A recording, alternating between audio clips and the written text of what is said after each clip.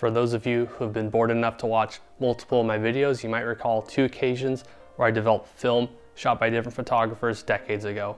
In the first case, I was developing film 45 plus years old that had some images of an infant as well as some kids in it. And in the second case, I was developing film from Gary the photographer. These were large format images that overall came out pretty dang nice. The latter video in particular happens to be one of my favorites of all time, and that is because it gets to showcase the work of the very talented Gary the photographer. His images were almost assigned to the dustbin of history because they were almost literally tossed in the garbage. I saved them, and these images became what are known as found photos. So that begs the question, what are found photos? By my definition, found photos are images that were taken by different photographers some period of time ago, whether the photographer is unknown or known, whether they passed away 100 years ago or a couple years ago, or maybe they're still alive. And then they could be negatives, they could be prints, they could be slides, Kodak transparencies, and they can be acquired either through family, through flea markets, through thrift stores, through a variety of ways. These images could long be forgotten. They could have been nearly thrown away or actually thrown away, or they could have just been underappreciated. And what makes them found is that they can be appreciated for their historical, their aesthetic, as well as their artistic values. Unless you acquire these images from family, then you might wonder how you can acquire found photos, how they become lost in the first place. In many cases, found photos can be acquired, as I said previously, through thrift stores, through flea markets, through estate sales. Pretty much any way you can acquire a camera, a vintage camera, you can acquire found photos in my experience.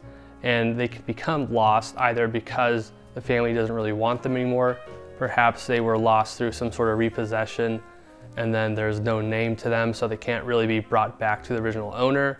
So there's a variety of ways that happens. In my personal experience, if I do know that these images have a name to them, I would try and bring them back to the original owners or to the family of the owners. And if not possible, then in that case, I feel it's okay to keep them and to enjoy them for their artistic value. So now that you know how found photos can be purchased or acquired, as well as how they come to be, I think it's time to talk about what makes them so dang interesting, as well as what could make them problematic. First, what can make found photos problematic is that they can be of private family moments, perhaps meant to stay private, and perhaps they're moments that the family has lost and they would like to have returned to them.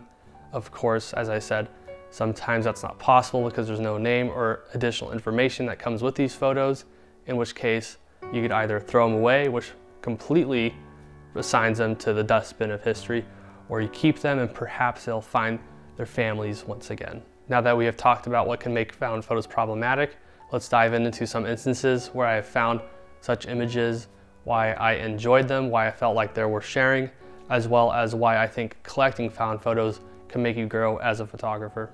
I found these disposable cameras at a thrift store recently. I could tell that they had both been exposed yet undeveloped. Unfortunately, I was able to buy them for 25 cents a pop, which gave me a little overhead on the matter. I had some color C41 negative chemistry that I was close to using up entirely, so I decided to toss these negatives in with it to see what came out. The first image had an expiration date of 2011, and the results were quite poor, as one might imagine. Most of the photos were truly unremarkable, but I was able to tell that these were of a snowy day in my hometown of Paradise, California. I like these photos because 1, nothing beats a snowy day in my hometown, and 2, 95% of my hometown burnt to the ground in 2018, so this offers a little glimpse into what the town looked like prior to the fire. The second disposable expired in 1995, and it had images of a couple ladies on a cruise down to Mexico. I'm not too sure what part of Mexico this is, but nonetheless, came out pretty interesting. Looks like unicorn vomit, but that's just how expired film can be no matter what. The next set of photos came from a thrift store once again. These ones were color transparencies, and this thrift store, I remember it was my first time there, and it was one of those true classic dumpy thrift stores, which can sometimes yield great results. In this case, it certainly did. I went up to the cashier, asked, hey, do you have any cameras? Do you have any old negatives or anything? Lo and behold, they received a whole box of negatives and transparencies less than a couple days before. All in all, this box contained almost 1,000 Kodachrome slides, as well as a couple cameras for the meager cost of $30. With all these slides, there were no names to go off of, but many had quite a few descriptions written on the slides themselves, offering a date as well as a location. Most of these images are from California in the western United States during the 1960s and 70s, which altogether is quite an attractive subject matter as a photographer. It's a nice mixture of family images, travel photos, as well as everything in between. Kodachrome just ages so well, and these images are no exception. I mean, what's to say about the classic Kodachrome colors, the contrast? They hold up so damn well, even if they're in a basement or if they're sitting outside in the middle of the damn desert. So as I said, many lovely images of California, and hey, there's a photo of old Ronnie Reagan giving a speech. I'm from the government and I'm here to help. Going through this set of 1,000 Kodachromes was a fantastic exercise as a photographer. Starting with 1,000 photos, I was able to organize them and pretty much curate them as if it were a photo exhibit for your viewing today. Finding a particular theme, style, or subject throughout these 1,000 images can be quite the challenge, but that's what makes it so much fun. The next set of found images varies quite a bit from sunny California. These images were found at a flea market in Hanover, Germany, and it was a small little metal cassette. On the outside of this cassette, you can see that it was developed in Magdeburg, Germany, what was then Eastern Germany, so I thought I might be getting some negatives of life in East Germany, which altogether is quite interesting for me. Instead, I found something not entirely different, but nonetheless quite interesting. It was an uncut roll of Agfacolor transparencies. The colors aren't quite like Kodachrome as you might imagine, but still quite nice given the age. And these were images of a trip to Moscow in about the year 1960. The next round of images came in a box of cameras, a classic box of cameras that I had bought on Facebook Marketplace. This was some time ago, and I really was there for the cameras, but shoot, the negatives were a nice little side to it also. These old Kodachromes of the 1940s, 50s of this ranch nearby really remind me of my own family because we are at the same time pretty much doing the same thing, ranching in Northern California. These ranch Kodachromes weren't the only thing in this box of cameras worth including. There was also some undeveloped rolls of Kodak Panatomic X. This was bulk rolled Panatomic X from, as far as I can tell, the 1970s. It was buried at the bottom of this box. This box had been sitting out in the California summer heat for months. So as brutal of conditions as you imagine, and I had really low expectations for how they would turn out if I developed them. After putting in all the time to develop this Panatomic X, I was quite bummed once again because it was just, I don't know, a couple rolls of 1970s bikini models. Kind of wish it was photos of flowers or perhaps someone's bar mitzvah, but instead, girls in bikinis. That's too bad. In all seriousness though, wow, these results are amazing. These are the best results I've ever gotten on such exposed rolls of film. And what can you say, the contrast, the fogging was not even barely noticeable given the age. And this image right here has me asking a lot of questions. Kind of looks like the Reddit R-Analog front page most days, in fact. The next set of found photos were included with a stack of photo books I had bought on a local online auction. By the way, guys, check out local online auctions for camera stuff. And in any case, oh yeah, I also got Jeff Bros's Approaching Nowhere in this auction. Amazing book. So anyways, these images, I don't know who they belong to, but nonetheless, Kodachromes of Japan in the 1950s, I believe, looking at the outside rim of the Kodachromes, 1957. Whoever took these photos was quite talented, and it's a shame that their name wasn't included with a lot, but nonetheless, you know, these portraits right here are just amazing, and those Kodachrome colors steal the show once again.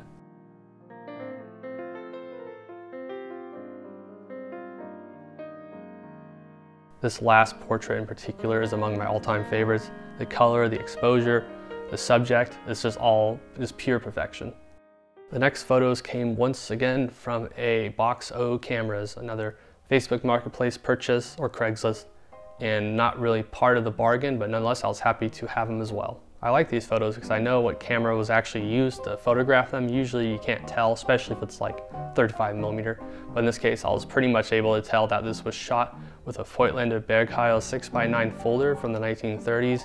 This is a camera that was included with the box, so quite easy to make that inference. As a side note, the Voigtlander Bergheil is a great camera. I've been able to use it a couple times now. Pretty compact, 6x9, and despite being from the 1930s, really is just going to deliver some amazingly sharp black and white images. As an added bonus, there's actually a few more scratched up negatives at the bottom of this box, not from the Voigtlander Bergheil, and they're actually of some guy's time in the army in the 1940s, 50s. For the most part, these images are honestly pretty shitty. They're scratched, they're blurry, but this last one actually has a guy sticking his Johnson out, which I thought was interesting, and you guys are not allowed to see it.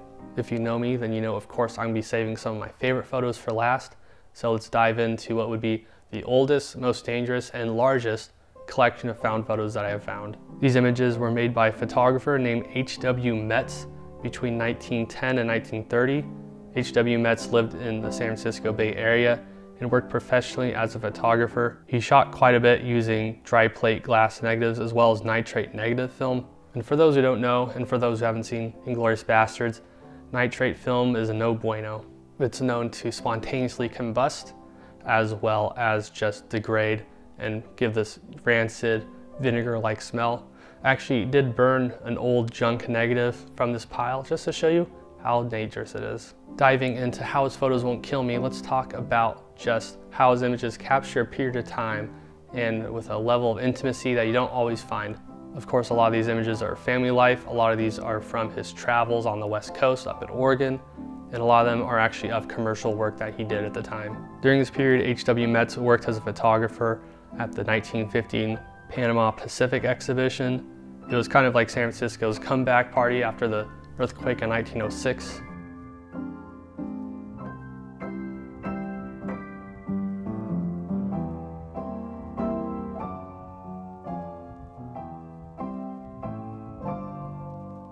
H.W. Metz also tried his hand at landscape photography, spending time in Yosemite National Park just when young Ansel was spending his time there, and he also took some nice dry plate images of what I presume would be Muir Woods National Monument in Marin County north of San Francisco. Tucked among the countless nitrate negatives was a fat envelope of images that really caught my attention. These photos were taken by Metz in 1921 on behalf of the U.S. Red Cross in and around the U.S. Virgin Islands. These images portrayed the U.S. Virgin Islands as it appeared a mere 4 years after the United States purchased islands from Denmark, which I didn't know about, so it's something you learn every day. That's a wrap on H.W. Metz's work, as well as some of my favorite found images of the last half decade. Hope you guys enjoyed the video, and I hope you found some of the images fairly interesting, particularly of the 1970s bikini models, or perhaps of the guy sticking out his Johnson. In any case, I hope you guys are a little more inspired, perhaps to keep an eye out for such opportunities when you're looking for cameras or doing whatever you may do. And if you do, please tell me just what you find.